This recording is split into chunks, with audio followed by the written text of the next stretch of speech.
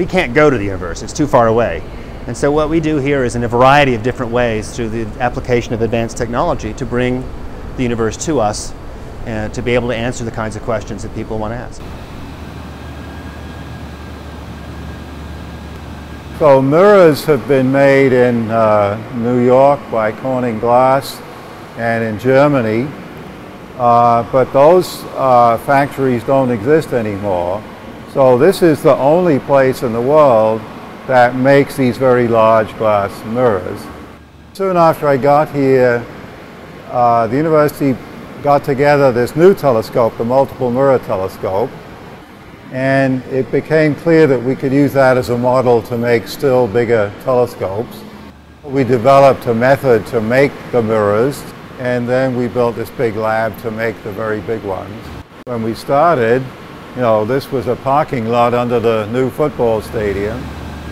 On our mirrors, we actually remove 1,000 to 2,000 pounds worth of glass off of each surface, the back surface and the top surface, just to get it to the shape we want. Okay, and we do that accurate to about 1,000th of an inch.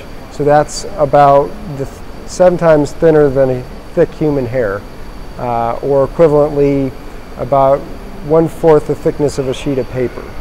And so there's a lot of complexities that go into that, from starting off with the chunks of glass and casting that and melting it down into one mirror, to machining it away with diamond tools, to grinding and polishing it, to testing it with laser beams, and then create this product that goes out and discovers new things about the universe. The accuracy that you see in these mirrors is just like Hubble, if not in some cases better, but it's quite a bit larger. Honeycomb structures had been used for a long time in mirrors in space, really to make them light and stiff.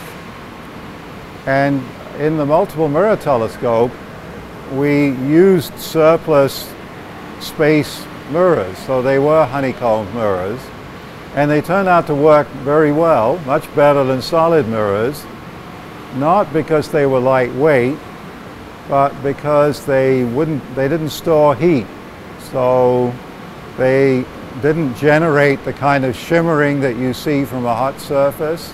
You know, the Hubble telescope mirror is 2.4 meters, which is about 8 feet across, and the mirrors you're looking at here are 26 feet across, right? So we had to develop the technology to make very big honeycomb structures. It's exploration, right? It's building machines to take you further and further out into space and further back in time to find, you know, the multiplicity of things that are out there, the weird stuff, the grand vistas, everything.